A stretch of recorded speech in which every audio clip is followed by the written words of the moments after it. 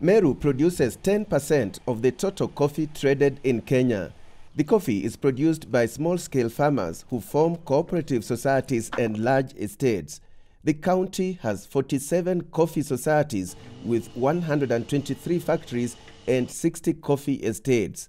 Meru Central Coffee Cooperative Union is one of the unions playing a key role in the coffee value chain.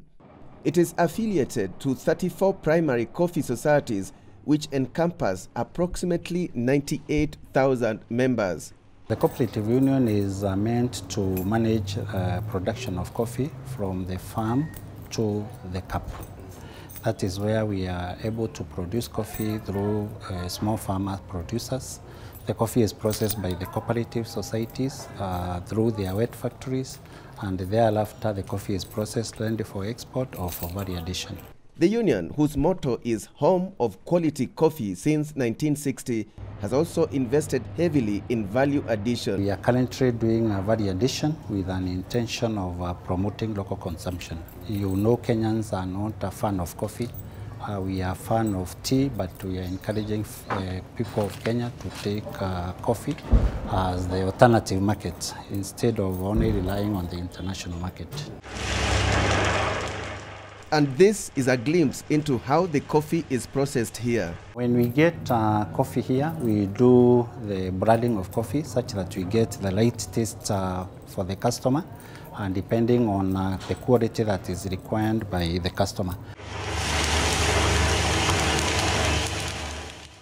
We do the roasting of coffee. After roasting, we grind the coffee.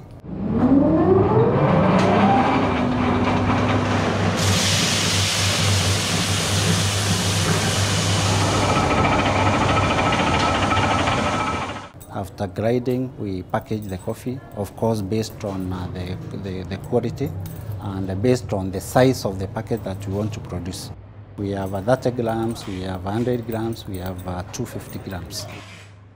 We have a coffee shop, which is one of the outlets in town. We also have a Batian coffee house. This is where we are producing coffee ready to take.